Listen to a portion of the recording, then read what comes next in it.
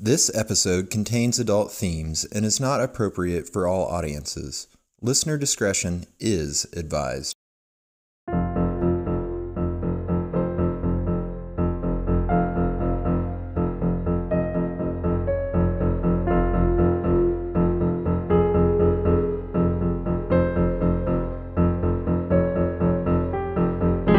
Hello, the world. This is They Will Kill, a true crime podcast. I am Courtney Eck. And I'm Sadie Eck. And we are reporting to you from basically a wind tunnel. A jet engine decided to crawl inside of a jet and record tonight's episode. So please forgive the raging wind of winter swirling around me. But otherwise, we're here to talk to you about some murder. Yeah, we're excited. So, can't you tell? Sadie's excited voice. I am excited. I am too. So, I'll shut up and let you take it away. We are going to talk about the Las Cruces Bowling Alley Massacre. Oh, God. Yep. Welcome to... It's Monday for us. Welcome to Monday, everybody. Ooh, are we talking about massacres? The morning of February 10th, 1990 started out like any ordinary Saturday. 34-year-old Stephanie Sinak arrived at work with her 12-year-old daughter, Melissa Repass. Stephanie was the manager of the Las Cruces Bowl in Las Cruces, New Mexico, and Melissa worked at the daycare located inside the alley. Melissa was working with her good friend, 13-year-old Amy Hauser. The two were busy getting the room ready for the day, while Stephanie got the cash from the night before ready for deposit. In the bowling alley kitchen was 30-year-old Ida Hoaging, who worked as the cook. Ida normally worked the night shift, but had recently changed her schedule so she could go to bingo with her mom. So we're talking like teenagers, little teenagers? Yes. 2 teenagers and two women. Ugh. The bowling alley was set to open at 9 a.m., but at 8:20, 2 men walked into the building from an unlocked back door. At first, the women thought the men were there to clean, but then they pulled guns from their clothing and forced everyone into the manager's office. Ugh. Once inside the small room, they had them lie on their stomachs next to each other. As if this wasn't already awful enough, it was at this time the bowling alley mechanic, 26-year-old Stephen Turan, and his 2 daughters, 6-year-old Paula and 2-year-old Valerie, walked into the alley. No, thank you. Stephen had just put in his 2 weeks' notice. He hadn't been able to find care for his girls that day and decided they could play in the alley's daycare while he worked. Oh my God. The 3 of them were forced into the office as well. As you can imagine, just a quick trigger warning, there is violence against children. The men searched the office and had Stephanie open the safe, which contained between $4,000 and $5,000, and then they started to shoot. Ugh. They would end up firing 25 times. Many of these shots were at close range. They then set fire to the office, grabbed the money, and fled. At 8:33 a.m., only 13 minutes after they had arrived, 12-year-old Melissa, who had been shot 5 times, including once in the head, called 911.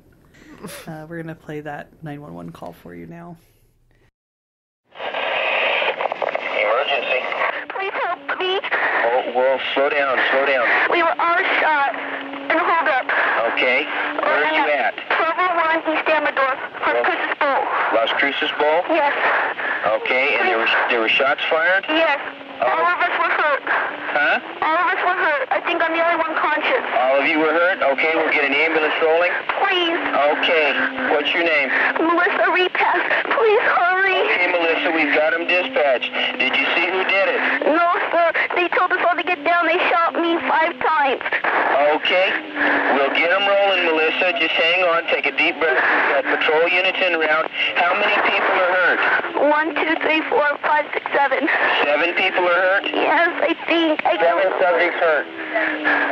Okay. Sorry. Okay, Melissa. It hurts. It hurts. Okay. Melissa, I've got an ambulance and I've got the police officers en route. They'll be with you just shortly. Okay. Okay? You didn't see what any of the men they were just wearing? took all of our money. You didn't see what any kind of the men were wearing or anything? No. Nothing, huh? They just walked in? Uh-huh. Do you know if they were black men, white With men? one black man. They're both black. 2 black men? Yeah. Okay. we've left. 2 black male. Please hurry. Okay. It's okay, Melissa. There's a fire, too. There's a fire? Right on the desk. They're going to burn us up. Are the men still there? I don't know. You don't know? I don't know. They put us in the office. They put you in the office? Yes, I need a fire engine, too. Please help me. 10-2. Okay, Melissa. She said they locked them in the office. She doesn't know if they're still there or not. The door's open. There's a fire. It's on Amador, yeah. Please Can you help. smell smoke, Melissa? Yes, I can see it. Okay. Can I get the fire extinguisher? Fire department, too? Yes. She says she smells smoke. They may have lit the building on fire. No, it is on fire. It is on fire. It is. Okay, Melissa. Can I go get Stand the... by utility 1. Oh, ow. Okay, Melissa, we've got them coming, hon. We've got them coming. Is somebody there? Probably my mommy. Okay, Melissa. There's a police officer there now, okay? There is? Yes, there is. He's going to try and find you. We're in the office. Just tell Stand me. by at 33 traffic.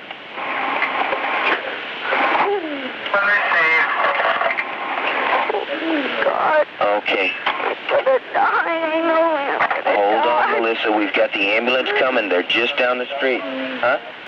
She advises all 7 are shot. They're injured. They're in the office. Where's the office at, You Melissa? go in the door, in the front desk, and then you take a right, and we're right in the building. Okay. She says you go in to the first desk, take a right, and they're right there at the office.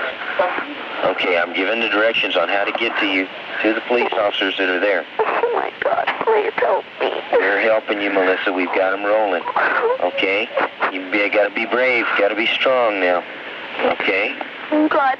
It's going to burn us right now. Okay. Can you see flames? Yeah. Okay. It's burning us. Okay. Oh, I got bullets in my feet. Okay. The bullets in my head. The bullets in your head, too? I can't. None of them are talking. I'm still here. Go ahead. I hear the officers telling you to get out. Get I out. can't. There's nobody else. Was that the police officer telling you to get out? Yeah. Then get out. Okay. Okay?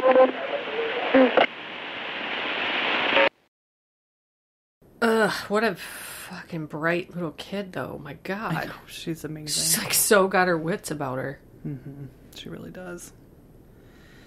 When police arrived at the bowling alley, they found an absolutely horrific scene. Stephen, his 6-year-old daughter, Paula, and 13-year-old Amy were dead. The others were in critical condition and were rushed to the nearest hospital. 2-year-old Valerie died shortly after arriving. Oh, God. The other 3 victims managed to survive. One of the first responders initially thought it was a drill.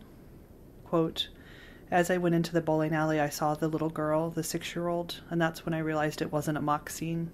I saw that she had soiled her pants, and it was then that I realized that this wasn't a mock scene.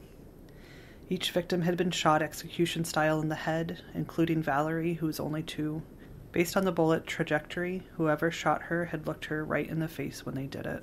Holy shit. Most of the victims had been shot multiple times." Why, people? Stephen Turan was described as a good man who loved his wife Audrey and his daughters. He grew up with his parents and 4 brothers.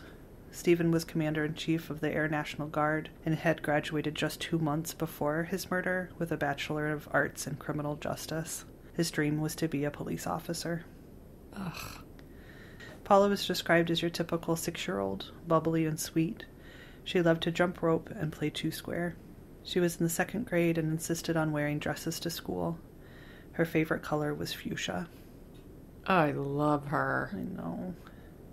She had just lost her 2 front teeth. Good God, I man. know, man. This is What are you gonna trying make to me cry. do to the people? I know. This is insane. I know, my 6-year-old just lost his 2 front teeth.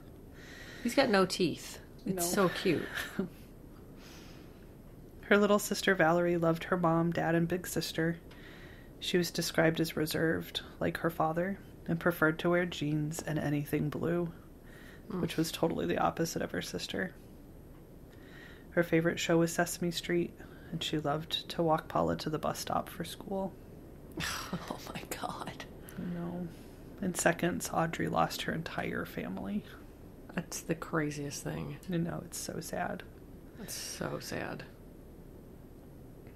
Amy Hauser was in middle school at the time of her death. She was described as incredibly smart. Her mother said that she could read at the age of 2. She loved to sing and dance and had a way of wrapping everyone around her finger.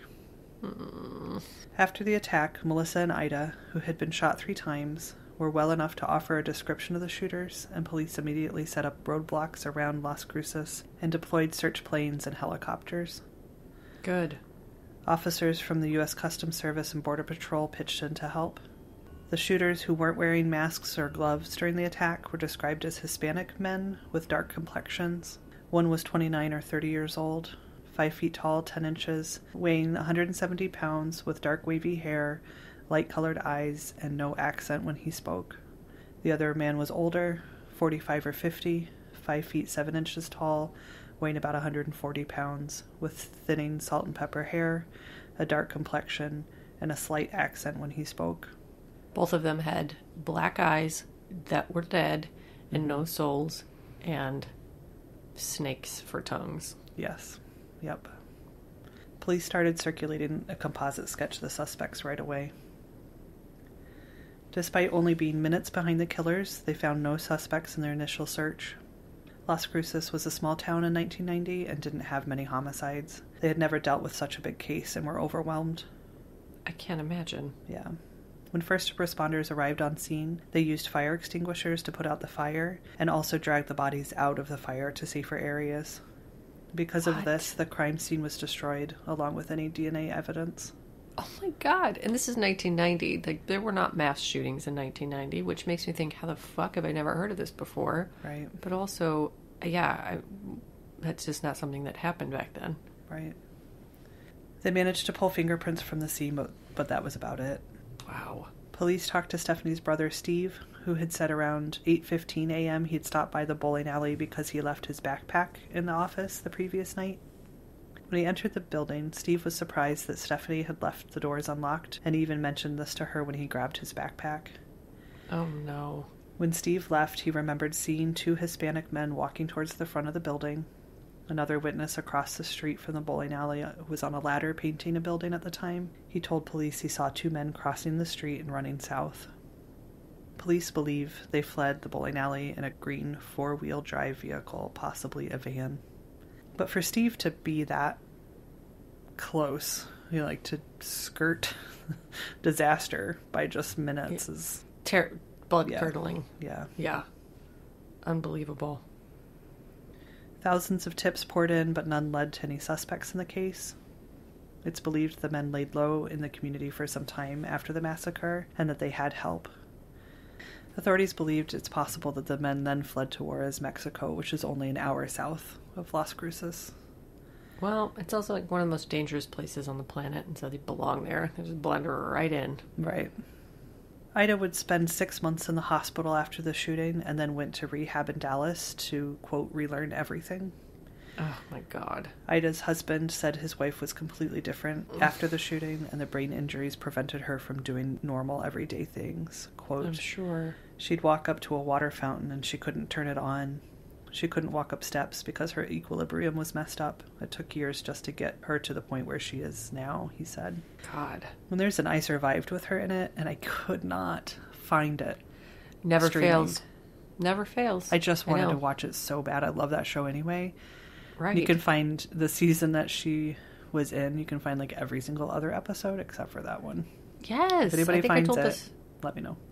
I think I told the story about meeting that woman that was on I Survived, and I knew enough about her story to sort of track down her name and things, and I think it was even to the point that her episode was available, but her segment was not. It was so weird. It's like every single other episode was available, but hers, yeah. The universe is like, nope, you don't get to see it. You don't get to know. Years passed with no arrests. Detectives have their theories, but not enough evidence to arrest anyone. Shut up. Come on. I know. Police didn't believe this was just a robbery gone bad. If they had only been in it for the money, they would have tried to hide their identities and wouldn't have left money behind. It also seems very angry, very Yes. aggressive, total Yes. overkill, and very cold. Yes. It was also clear that someone would have to be familiar with the bowling alley to pull off these crimes. Mm-hmm. The building was in a remote area surrounded by a large parking lot. And there's aerial footage and like video of this. And it really is like this huge bowling alley building surrounded by, on all sides, by parking lots. You know, it just feels super exposed when you look at the pictures. So for somebody to commit a crime and then leave, and they didn't jump in a car and drive away, they ran. Right. You know, just... Anyway. Right. Also, why a bowling alley? I mean, Right. you're paying like $7 a pop or whatever. You know? Right. It's not like a major cash cow. A bar would be a better place to rob, in Right. my And opinion, than a bowling alley. I'm pretty sure I read in some of the articles that this is like the only shooting that's happened in a bowling alley.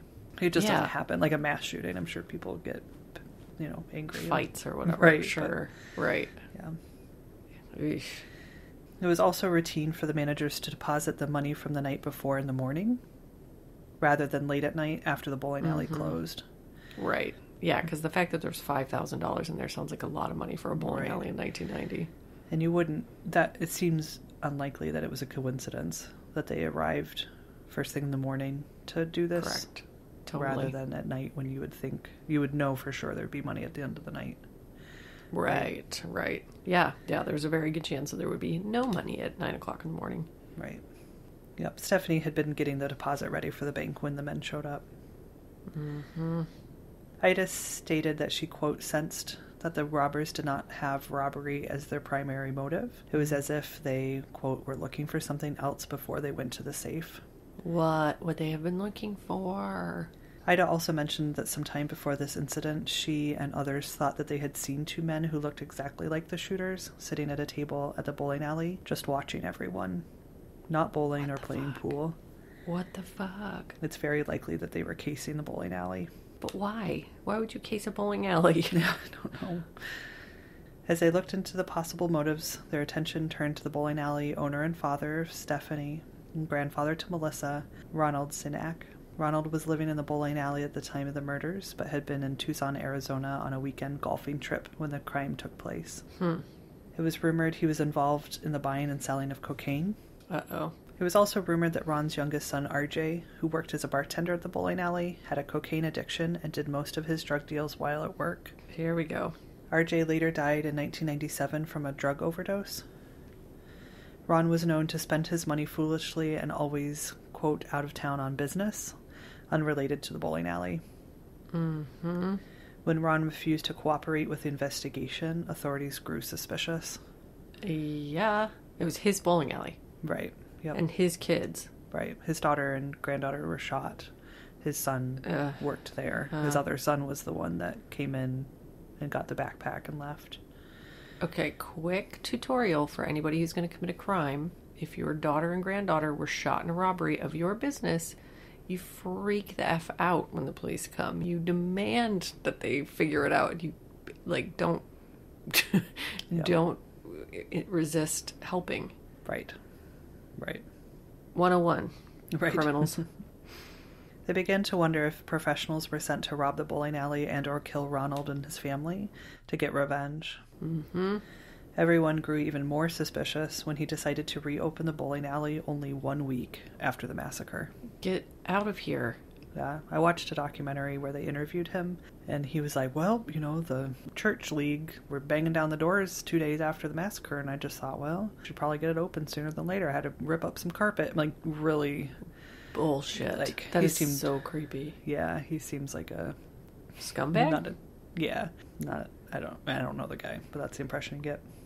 And everybody deals with grief differently, so I understand some people just want to compartmentalize and move on and pretend that things didn't happen, but that plus suspicious behavior plus refusing to cooperate with police equals eyebrow raise at you, Ron. And in the documentary, when they asked him why he refused to cooperate, he was like, well, as soon as they turned their attention on me, it just made me mad, and I thought, well, I'm not going to help you anymore. Like, this isn't about you, asshole. Like, multiple employees and tiny baby children were just murdered in your establishment. Like, yes, you turn the world over to solve this fucking crime. You give them your arms and legs, if that's what it takes.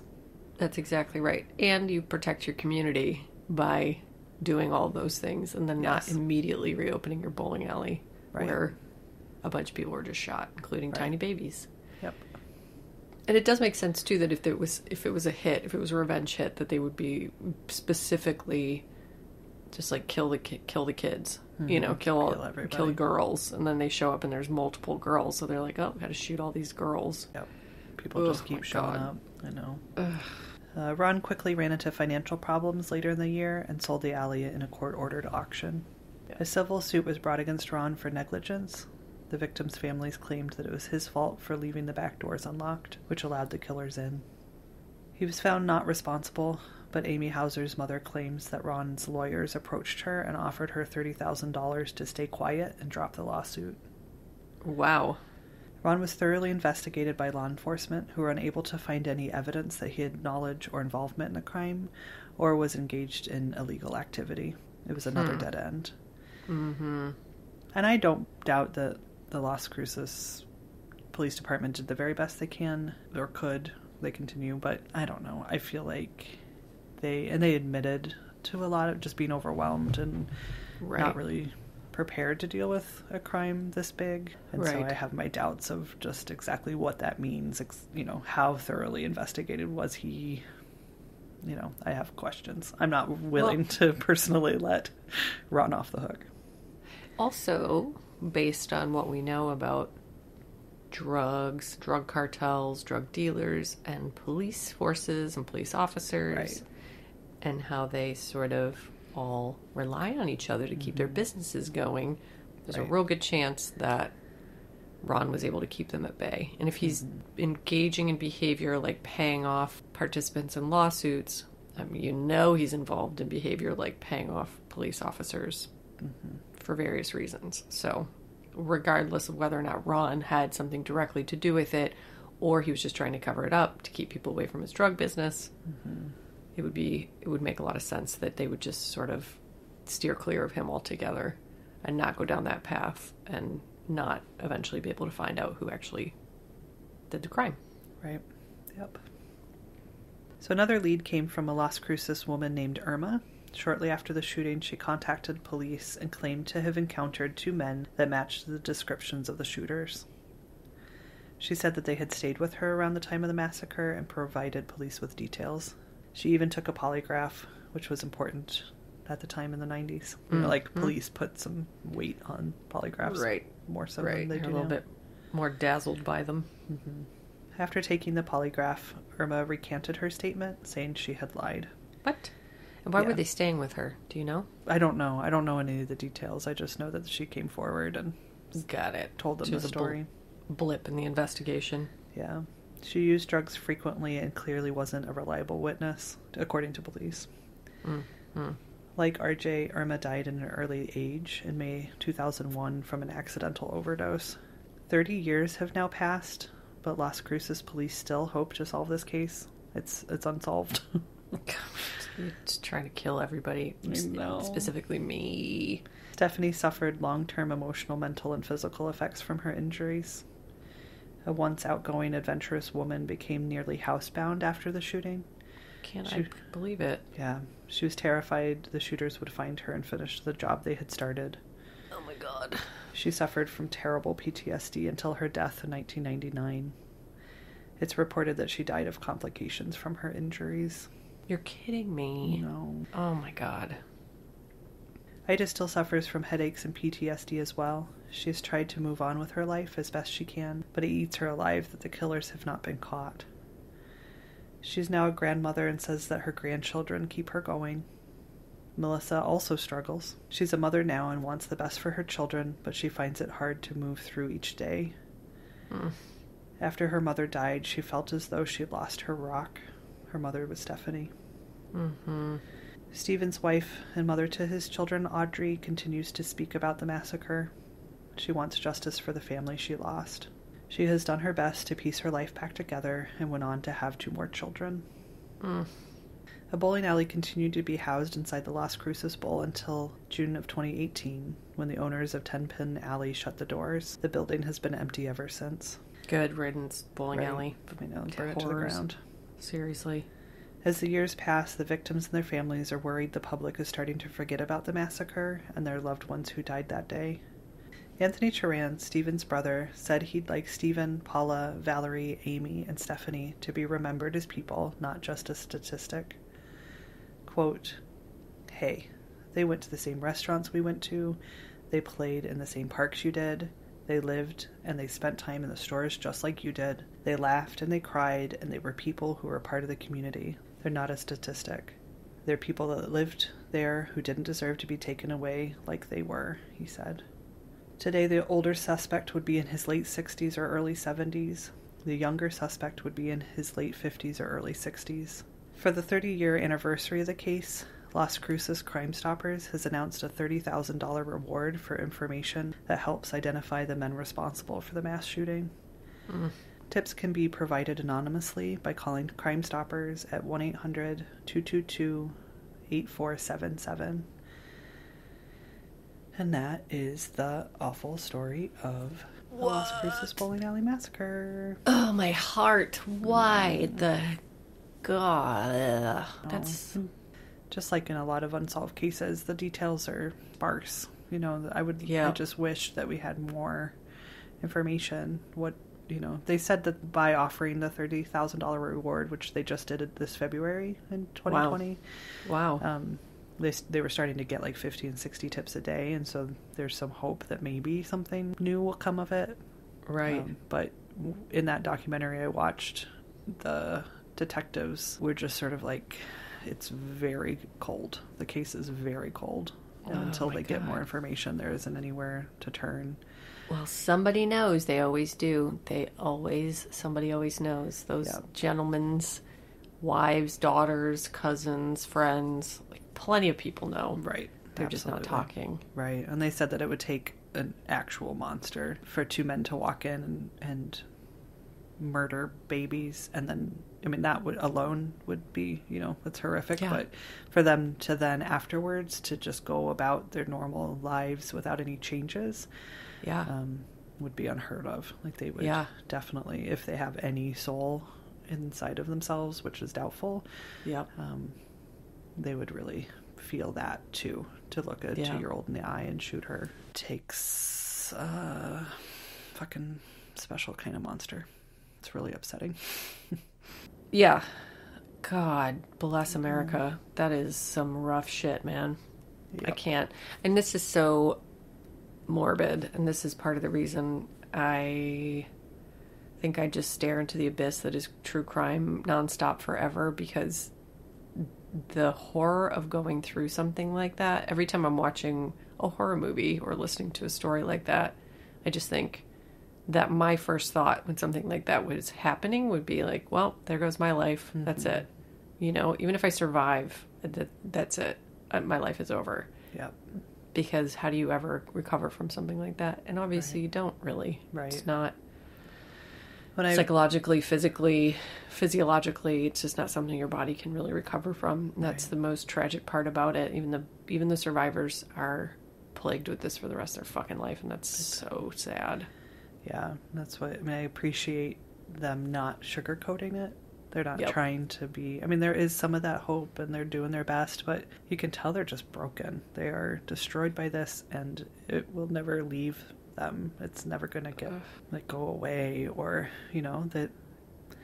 Yeah, I cannot imagine. No, I cannot imagine. My heart is so sick for them, and me too. Everybody, live your life to the best of your ability, because if you can't, that sucks. That is tragic. Yep. We're so fortunate to be bopping around our daily lives. I think about it constantly. Yeah. Wellness is the source of most of my anxiety.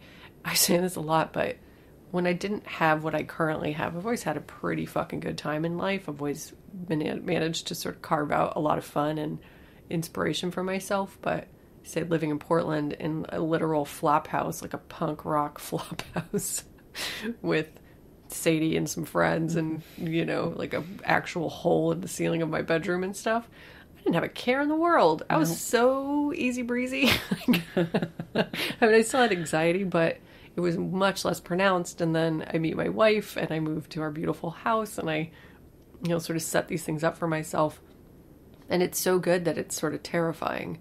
And I think about it a lot, and it makes life more precious, which I appreciate, because it's just so yummy that I am constantly aware of how yummy it is, and very rarely do I take it for granted. And it's also fucking terrifying because it just, things can change so quickly and you don't have any control over that. And so my anxiety is constantly like, hello. Hey, you want to think about this some more? I'm going to take it away at any moment. Yeah. No, I think all the time about, you know, especially going through the election and COVID and how much it would affect me so much less if I didn't have children. Like, yes, all of it. I can handle it. I can figure it out. Totally. What does this mean for my children? What does their future look like? That's where my anxiety lives most days. I don't know why. It doesn't make any sense. Yeah. It's just and the thought of losing them. Just, right. Yeah. No, yeah. I can't. That's why I don't have children. We've covered this multiple times. You're all very aware of that. It's not about me, but yeah, man, I cannot. Those kids they're literally the only thing that matters in the whole entire world. As much as I love my yummy house and my dog and all that stuff, the only thing I care about is those kids. That's it. That's all that matters. Ultimately, if it comes down to it, because they're the fucking future, and teach them well and let them lead the way. Oh, so I don't know. Does anybody know out there? Can you call Crime Stoppers and please bring some justice? Please, just one little bright thing for these poor victims' lives. Do you have like a creepy Uncle Bill that creeping around, suddenly getting left drunk, for Mexico? Yeah, saying like really weird shit when they get drunk. Just dark black eyes, no soul. Call Crime Stoppers. Tell them about it. Yeah. And Juarez is one of those places. I think we've made it abundantly clear that we fucking love Mexico. I love everything about it. I love everything about the people. I am not trying to stereotype that gorgeous nation or be fear-mongering, because I'm not afraid of it. I've spent a lot of time there, and I don't think that it lives up to its reputation as a super violent place, with the exception of Juarez. That place is pretty... But I feel like there's a good reason for the reputation of Juarez, and so I could see how somebody coming from there would have the ability to pull off something like that, because I think that there are a lot of really, really, really horrible things happen in that town, and so if that's true, right, which it may or may not be true, and again, this is seems pretty likely. No reflection on Mexico whatsoever, but yeah, I mean, it seems like the men, based off of their accents, is really all we have. But because they spoke such clear English, that they were either from the United States or spent the majority of their life here, but probably had ties back to Mexico, and so it would be easy enough for them to be here and be familiar with the area and then flee and have a place to hide. Absolutely. And a place that's known for drugs and violence. Yep. Oh boy. Yeah, and drugs. Good job, dude. So, thanks. Thanks for ruining ruining everything. I couldn't believe I hadn't heard about it, and it seems very, very important for the families of all of the surviving victims and the families of the deceased that this story doesn't get forgotten. And so if I could do any little tiny thing to put it in a few other people's ears, then here we are. I wish I could do more. 100%. Yeah, 1,000,000%. I'm really, really shocked. I've never heard of it. It's like the burger chef ones, and there's so many out there that we've all heard a million times that happened around the same time. I've never heard of that. Never. Yep. Well, shit. Yeah, man. Where do we go from there? I don't know. Down, deeper down, darker places. What's darker than that? Has anyone seen seen the Serbian film? Oh, well, I was going to say that we had a tiny, tiny little quarantined Thanksgiving Courtney came to my house, and it was she and I and my husband and my children for Thanksgiving, and then we watched Us, which Courtney had seen before, but I hadn't, and I cannot stop thinking about it. If you haven't watched the movie, go watch it, because it's just good. It is just good. And really I kept wanting to talk to you about it after we saw it, but then, there were tiny young children nearby, and I want to be like, so, in the scene where, blah, blah, blah. And I don't want to talk too much about it, because you don't want to give anything away, but it just, correct. Man, like, beautifully done. Incredible acting. Yeah. So scary. So creepy. Scary. Like, some of those scenes, just, I can make myself get chills thinking about it. Yeah. Yes, it's very, very, very deeply upsetting. Yeah. It's very horror in the true sense. Like the scary that doesn't come out from under your skin. It just stays in there. Exactly. Ooh, it's scary. Yeah. And it's not in a gory way, or like a... No. But just in a very deeply unsettling... Yes. Perfect sort of way.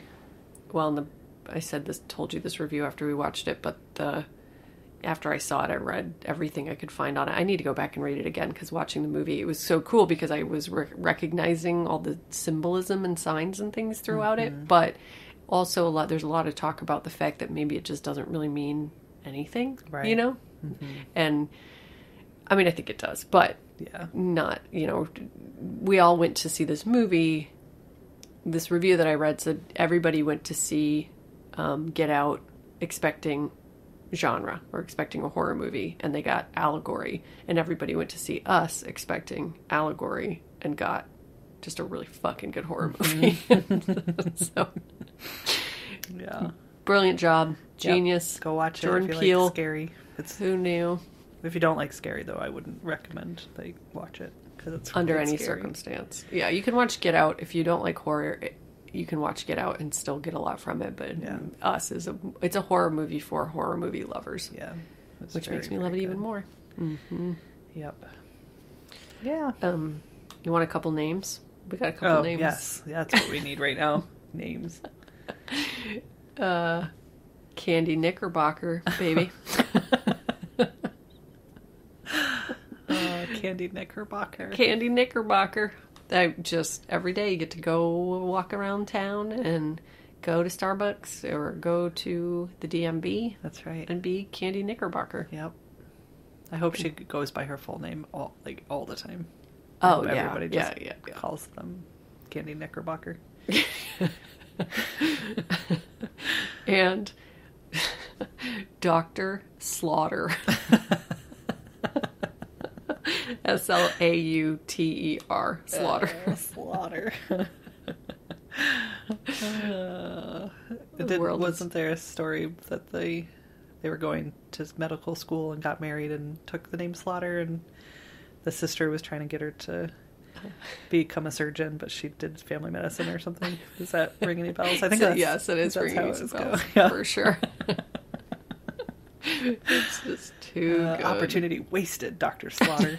It's not too late. It's never thank too you late. for your work, especially right now. We need doctors. Thank you. Oh my God. I think that's all I got. Do you have any other businesses? I want to play a quick podcast promo. Heck yeah, I do. Who we got this week? Tonight we're going to listen to a promo from the Troubles podcast, which is about the Troubles in Northern Ireland. Oh boy. Mm-hmm. Hosted by Oisin Feeney. Speaking of amazing names. That's an amazing name. Don't even Congratulations on saying it, but also that is a really beautiful name. Yeah. I took a listen, get familiar, and the guy's got an amazing voice, and it's all about the Troubles in Ireland. So it seems really well done. So take a listen. The Troubles was a 30-year period in Northern Ireland in which multiple sides and organisations were at war with each other. There were bombings, assassinations, prison breakouts, fanatical leaders, serial killers, and much more. The Troubles podcast is a non-partisan podcast which aims to tell the stories of the Troubles in a digestible way. It's narrated by me, and the episodes are non-sequential, so you can jump in anywhere along the way. It's the perfect podcast for people interested in historical true crime. Season 1 has already been released, and Season 2 will be released throughout 2021, And you can listen wherever you get your podcasts or by searching The Troubles Podcast on any social media platform. See you there. All right. All right. What else we got? We got any Patreons to shout out? We My got some favorite job? Patreon supporters. If you would like to join the shout out club, head on over there. Pay us, You know you want to. some dollars $3 to be exact, or 5 or 10 or 20. or whatever. Yeah, I mean, literally any amount you want. But to get 20 more episodes as of today, as of November this 30th, second. 2020, to get 20 more episodes, you just have to pay us $3 a month. Yep, If you pay us more, you get cool shit. that's right. So thank you so much to Grace H.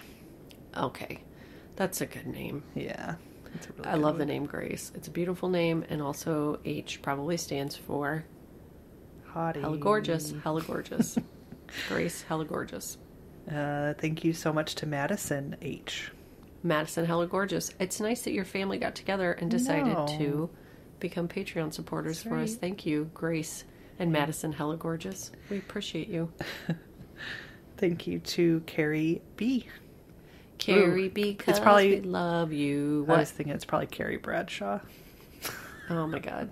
She heard about us. She heard about our humor. She heard about our know. comedy. The, Couldn't resist. the character from Sex and the City, Carrie Bradshaw.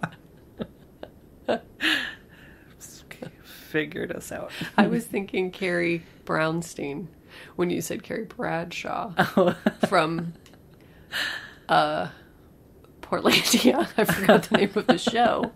It's probably Carrie Brownstein, but It's more likely it's Carrie Bradshaw. Burrito, because Courtney needs her burrito. I just saw Laura leave too. I just saw her good. pull out of the Okay, we gotta driveway. hurry.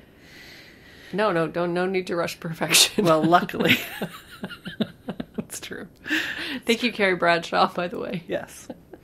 Last but not least, thank you to Brianna W. Brianna is a beautiful name, and Could be Brianna, W. could be Brianna. Covering my Yep. bases. Either way, W stands for the win. We're win. We're Cubs fans here where I live, and you fly the W flag when they win. And for you, Brianna, we are always flying the W. That's right. So yeah, thank you guys for your support.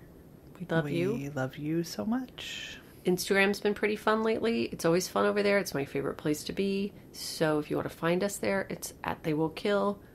Facebook can go fuck itself, but we are on there at They Will Kill. If that's your preferred method of social media, find us on Parler. Just kidding. Fuck Parler. But you can find us on Twitter at They Will Kill. Hey, and we have like more than 500 followers on Twitter right now. I'm very proud of myself. I worked Wow. hard for those. Wow. Good Yes. job. Thanks. Find us on the dark web at kidding. We should start some account on the dark, some Chan. We need a Chan. Hey, we already have a dick pics email. We don't need to get any shit. darker than that. I checked it today, but there's no dick pics. You guys, stop sending them to the wrong place. Send them to the portal, and then we'll post them on the dark web at 10chan.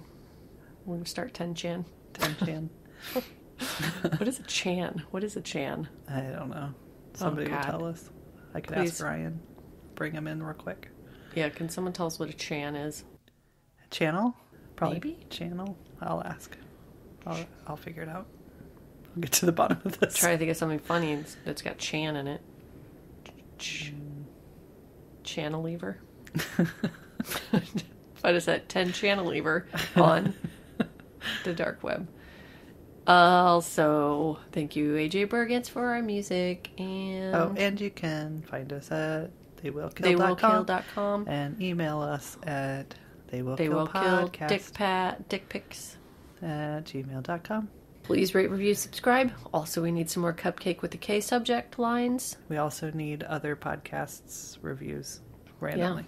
Kind of slow, kind of boring. Too many jumpers. Too many jumpers. And remember, Oh, shit. I believe the children are our future.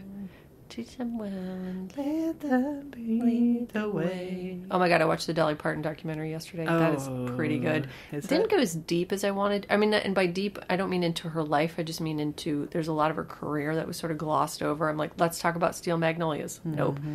Let's talk about other things. But If they did that, it would be like 700 hours long. it's really true. But it is a full-blown delight. She's, Yes. ugh. I'm so glad she's getting her comeuppance. I'm so glad she's getting her dues because she was such a kind of caricature when we were kids. Yeah, really made fun of. Yeah. She didn't get the respect that she deserved until about, 2 years ago? So, Yeah. Have you heard about the Dolly Parton Imagination Library? yes, of course. Yeah. It's so sweet. She's a treasure. She's a treasure. And those of you who don't know, she sends books to underprivileged children up to the age of what? Like 5, I think. Yeah. So I don't even think they have to be underprivileged. I think they just have to be kids. I think Just anybody can kids. just sign up if you want free books. And she saved us. She's saving us from COVID. I know. She So- gave $1 million to Vanderbilt to develop a vaccine. She's amazing. So just She's remember amazing. to be more like Dolly Parton if you can. Yep. Who wrote the song? I believe. I'm just kidding. She I was didn't. gonna like she did. No, she wrote "I Will Always Love You," which made me think of Whitney Houston, which brought me to that place Just where joking. which caused all of our listeners to stop listening. We love you guys. We love you so much every day. Thanks for listening. We believe the listeners Stop. of the future. Goodbye. Goodbye. Goodbye.